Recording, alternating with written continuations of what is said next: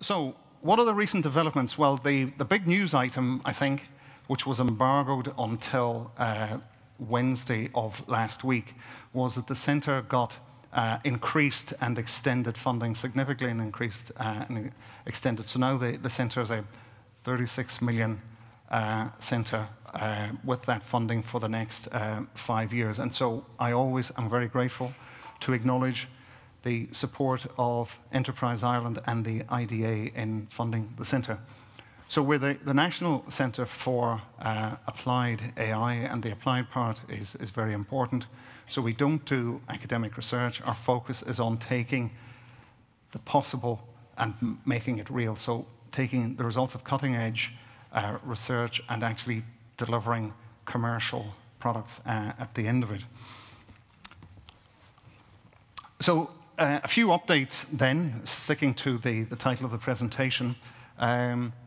So the centre this year was designated the European Union's Digital Innovation Hub for AI in Ireland. And the Digital Innovation Hub is part of this new initiative from what used to be called Horizon 2020 and is now Horizon Europe, to really strengthen and support Europe's thrust and move in AI to catch up with the States and China. And these digital innovation hubs will be very much a cornerstone of that.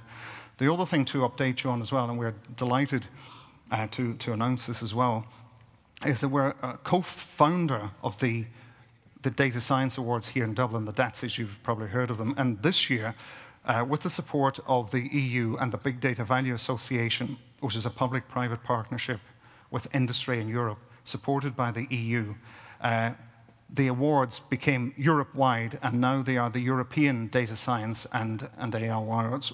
So that's fantastic recognition for all the work that's being done here in Ireland. And at the recent awards in Croke Park, Irish companies won 50% of the awards. The other 50% were to companies around Europe. So just a little bit about the centre before we introduce our speakers.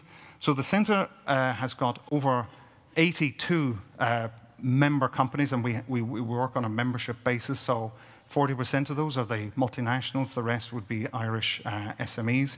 So the centre is very much what we call market-led. So we focus on actually delivering tangible value and competitive advantage for our member companies by taking the recently possible and developing commercial offerings for that. So CeADAR, I'm always asked, where does CeADAR sit in this very, very complex landscape that exists in Ireland today in terms of all these different research centres practically covering every human endeavour? So the way I like to position it is that if you look at this spectrum where you have fundamental, basic research, curiosity-led research on one hand, and on the other hand, you've got business and industry, which are there with the whole purpose of staying in business, generating profits, revenue, new products, commercializations. There has always been this gap between the two. And CeADAR is this iconographic bridge which sits between those two worlds. So we work from technology readiness level 3 up to TRL level 9. So that's actual commercial products. So what does CeADAR provide? Advisory service. So we're a neutral, independent player. So companies will come to us and ask for advice in terms of technology and strategy directions, and they can rely on us to be unbiased in our assessments. We develop bespoke solutions for companies, and we also have one of our, I think, great strengths is this demonstrator program. So we've got over 50 of these demonstrators, which are all freely available to try out, and these are all cutting-edge technologies that we've made hopefully simple to use, so we can set them up with you in your company, and you can pump your data through it, and hopefully, in a couple of hours' time, start to get insights from the data. So it allows you to use the absolute cutting-edge techniques without having to take the financial risk or the technological risk of actually developing them. So we run a series of business seminars every month, very much focused on case studies of AI and analytics and industry. Our workshop series is very popular with companies. We have training and postgraduate apprenticeships as well. These are funded by Enterprise Ireland, 70% funded, so the companies get a master's degree in analytics under our supervision at 30% of the cost for a year. We help companies on their journey for analytics and AI. Some companies are further down the journey than others are, and companies will sometimes be sitting on a lot of data and not know the first thing to do to actually extract the value from it, and that's where we can help. And we're heavily involved in bringing our companies into European consortia as well to take advantage of that €100 billion pot of funding and business-to-business brokerage between our ecosystems. So it's very much a vibrant, self-sustaining ecosystem of companies. So have a look at our website, outputs, our demos. You'll see all these demonstrators. These ones that I said are free to try out. Everything from the latest in machine learning, deep learning, to video and image analytics, contact center analytics, real-time analytics, blockchain, you name it.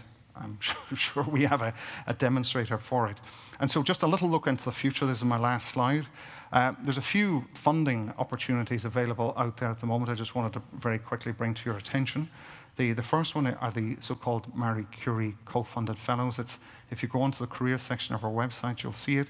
This costs companies absolutely zero, and I mean zero cost, but each of them is worth $250,000. We have 11 of these so-called Marie Curie fellows to date in the center.